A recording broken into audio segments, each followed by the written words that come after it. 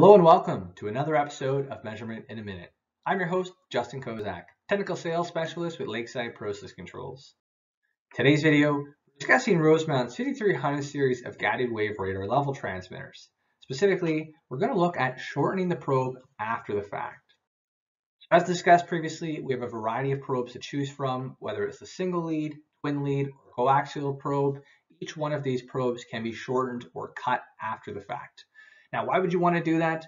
Well, there's a couple good reasons. One reason would be, let's say you're unsure of the dimensions of your vessel. Maybe you've lost the drawings of your vessel, or the vessel was installed so many years ago that those drawings aren't easily found. And so the safest thing to do is just order a probe that's longer or taller than your vessel, and then cut it once you receive it and you know the actual height of that vessel.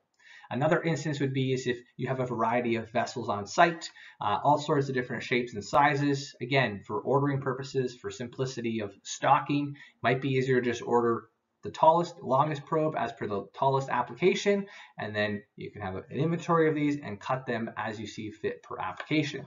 And this is great because you can do this for each one of the probes. The only probe you can't cut would be a PTFE coated probe.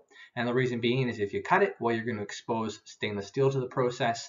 Most times when you use a PTFE coated probe, it's for material compatibility reasons. Now, each one of these probes has its own instructions for how to cut it. You can see there's a different design for each one, so they have different recommendations for how to appropriately cut it.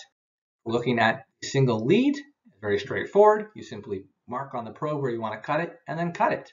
The most important step though is make sure you update your transmitter's configuration so it knows that it is now attached to a shorter probe. Some folks forget that step and can run into some issues if it is not completed.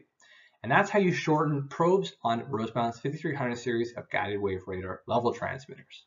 Should you have any questions about this transmitter or any other of our products, please reach out to us at www.lakesidecontrols.com. Thanks for joining.